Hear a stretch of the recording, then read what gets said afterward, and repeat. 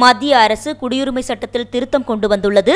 இந்த சட்டத்துக்கு எதிராக இந்தியா முழுவதும் தொடர்ச்சியாக பெரும் போராட்டங்கள் நடைபெற்று வருகின்றன. திருச்சி மாவட்டத்திலும் திருச்சி மாவட்ட அனைத்து இஸ்லாமிய இயக்கங்கள் கூட்டமைப்பு சார்பில் தொடர் போராட்டங்கள் நடைபெற்று வருகின்றன.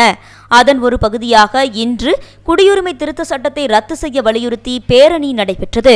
திருச்சி சாஸ்திரி சாலை பாஸ்போர்ட் அலுவலகம் அருகே தொடங்கிய இந்த பேரணி நீதிமன்றம் அருகே வரை சென்று நிறைவடைந்தது.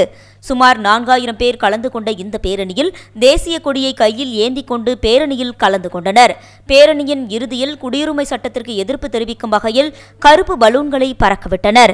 இஸ்லாமிய கூட்டமைப்பு சார்பில் நடந்த இந்த பேரணியில் ஜமாத்தே இஸ்லாமிய ஹிந்த், தமுக, இந்திய மாணவர் இஸ்லாமிய அமைப்பு மற்றும் தமிழ்நாட்டைச் சார்ந்த அனைத்து முஸ்லிம் இயக்கங்களும் அரசியல் கட்சிகளும் கலந்து கொண்டனர். பேரணியின் போது கோரிக்கைகளை வலியுறுத்தி முழக்கங்கள் எழுப்பப்பட்டது. இந்த சட்டத்தை ரத்து செய்யும் வரை தொடர் போராட்டங்களில் ஈடுபடுவோம் என பேரணியில் கலந்து கொண்டவர்கள் தெரிவித்தனர்.